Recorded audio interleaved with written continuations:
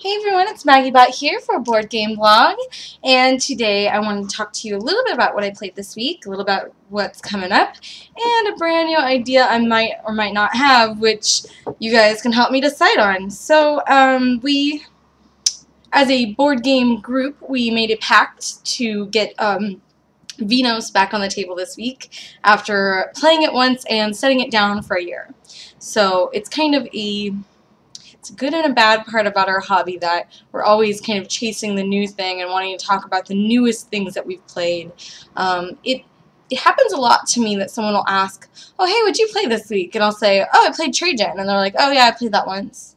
Because if it doesn't come out within a certain amount of time between when they talk to you and when the game came out, it's seen as kind of less interesting, which is interesting all on its own, but these are people who play more games than I do, which is saying something. But Vinhos came out and we played it 4 times, and for anyone that has not seen this before, it's Vital Lacerda's first game. You are making wine in Portugal and either exporting it, selling it, sending it off to the fair for the judges to look at. It is another crazy Lacerda board where you just have a million things going on, but the actual action selection is this group of 9 squares, and every time you want to walk to your next action, you have to move your little piece. If you move it 2 spaces, you have to pay an extra 1,000, and if anyone is in the square already when you want to go there, you have to pay each of them $1,000. And so this game is lightning fast. It's 12 actions with some upkeeps in between, and in those 12 actions you have to develop your vineyards and get wineries and sell to the people and use your actions and find money somehow. And it's this devastatingly brutal economic game. You are trying to get money in this game, so you sell off your wine, right? But that money gets deposited into your bank account, so then you have to take bank actions to get your money out. But the whole time you have a little investment track. It's similar to Madeira, where at any time you can divest and take dividends, getting cash out. But then if you don't want to lose money over time, you have to reinvest all that money. So when you go to the bank, you can't take all of it as cash. You have to take some of it as investments. We loved the fact that you very rarely feel out of the game, but once you get toward the end of the game, you really start having to claim your end-game scoring spots, and that can be where the biggest point swing comes in. If someone snipes one turn before you did, or whatever it is, it can be pretty darn devastating to not get the thing you were working toward the whole game. And so the first round is 6 actions, the second round is 4 actions, and the third round is only 2 actions long. And so the pace of the game kicks up and is unbelievably crazy toward the end of it. Really glad to have played it. Don't own it because I keep thinking I'll buy the new version when it comes out, even though the old one is still sitting on the shelf at work. So it's tricky whether or not I just go pick that up now.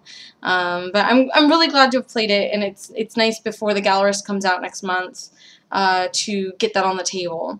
The next one I personally would very much like to get to the table is Florenza, which has been sitting on my shelf for months now, not being played, being sad.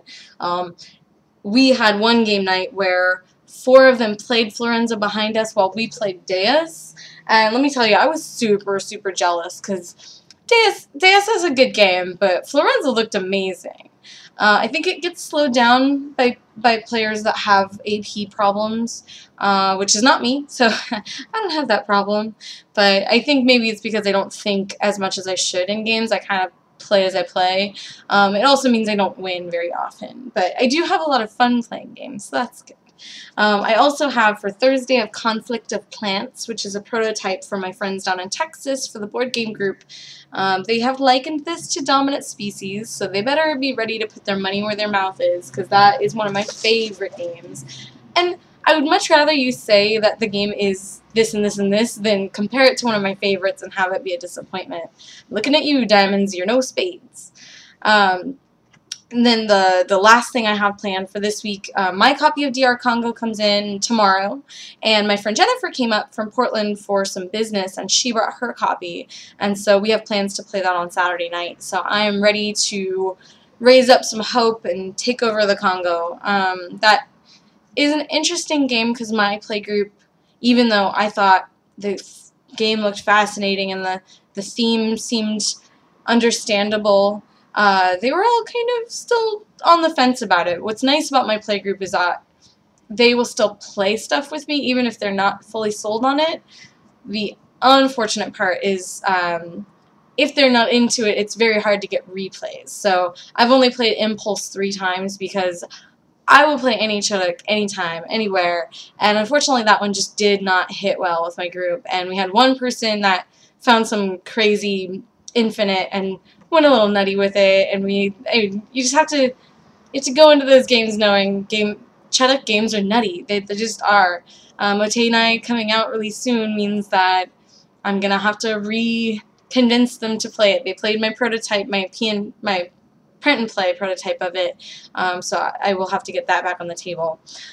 The last part is that probably tonight I may periscope a little bit of it. Arena of the Planeswalkers, Brian and I are going to play that finally. I played it at Essen last year and I've played one demo since. It's a Heroescape and Magic mixed together. Brian runs a Magic YouTube channel, like a pretty big YouTube channel, and so he needed some footage and stuff for that, so I was like, oh sure, I'll play it, whatevs. It should be interesting. I hope that I get the Planeswalker I want, but we'll see. We're gonna have to like pull him out of a hat or something. And the last thing, and so that's probably all the board game stuff I want to talk about. The next thing is a big idea I had, so feel free to cut out now, but any of you still listening, please let me know if this idea sounds like something that already exists, because if it exists, I'm happy to not have to start a new project, but it's in my head now, and so I really feel like doing it. I want to curate an up-and-coming list of games every month. So the month of August, these are the games I'm excited about, me personally, and these are the games I think are going to be big hits. And so that list can include links to their official pages, their Facebook pages or whatever, their BGG reviews, vlogs. If I do a vlog about them, I can link to that, and just kind of curating a list, but keeping the span of it rather short. Because there's something going on in board games where, this is a good and a bad thing again, the publishers are like, we have this license to make a game. It'll be out late 2016. And so people are always looking so far out in the future, and I am much more like, what am I going to be able to get on a table next week? What am I going to be excited about next time I talk to you? So I want to make something that's shorter length, and that hopefully can also, as games start getting hard dates, they can be like linked into a Google Calendar or an iCalendar or something. So if any of you guys are interested on release dates and how they work, in board games, they are best guesses. A publisher says, I sent my files to the production in China, and so I can tell you that it's probably coming out in Q1. And then when the folks in China push the button to start production, they say, okay, that'll take X amount of time. Now I can probably narrow down to the month. And then when the games are on a boat from China to the States, they can narrow it down again. And it narrows down until maybe we get 2 weeks of a solid date, maybe. And any games that have a solid date on them are either already produced and sitting in a warehouse or lies. And so, especially in my professional day-to-day, it's very frustrating for me for someone to say, oh hey, I'd like to pre-order a copy of Seafall.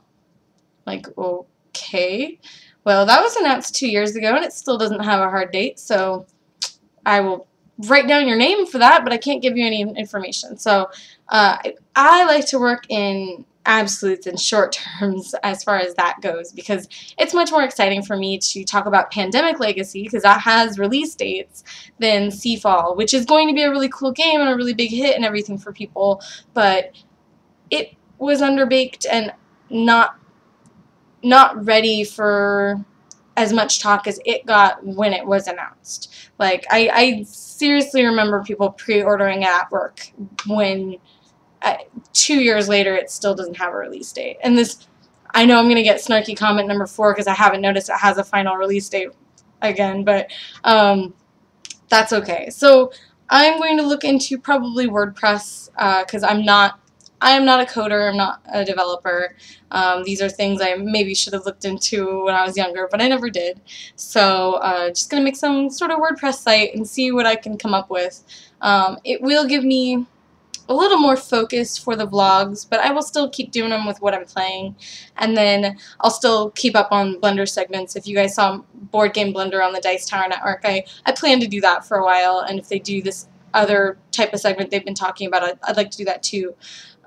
So we'll see how all this goes. If you have questions or suggestions or any other feedback for me, as always, you can comment here. You can follow me on Facebook or Twitter at Maggibot.